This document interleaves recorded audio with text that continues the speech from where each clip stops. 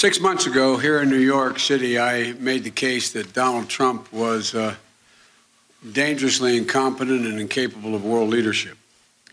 And the past few days, in the wake of the killing of the Iranian general Soleimani, I think Donald Trump has proven beyond that comment beyond dispute. The haphazard decision-making process that led up to it, the failure to consult with our allies or Congress, and the reckless disregard for the consequences that would surely follow was, in my view, dangerously incompetent.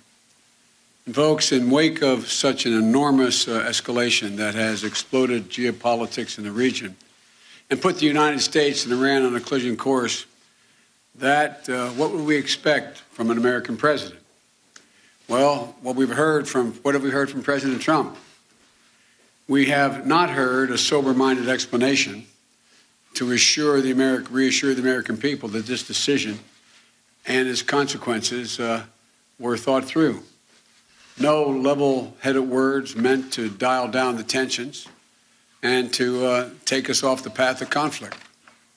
No press conference or consultation with our Congress. No, what we've heard so far from this president are tweets, threats, and tantrums. All we've heard from this administration are shifting explanations, evasive answers, repeated assertions of an imminent threat without the necessary evidence to support that conclusion. And since this is a president with the history of lying about virtually everything, who has destroyed his own credibility and that of the United States on the global stage, neither the American people nor our allies, and indeed no one around the world seems to be taking his word for it. If there was an imminent threat that required this extraordinary action, we're owed an explanation and the facts to back it up.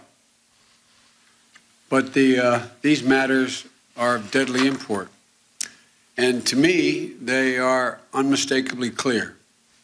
Donald Trump does not have, let me make it clear, does not have the authority to go to war with Iran without congressional authorization. Hi, everyone. George Stephanopoulos here. Thanks for checking out the ABC News YouTube channel. If you'd like to get more videos, show highlights, and watch live event coverage, click on the right over here to subscribe to our channel. And don't forget to download the ABC News app for breaking news alerts. Thanks for watching.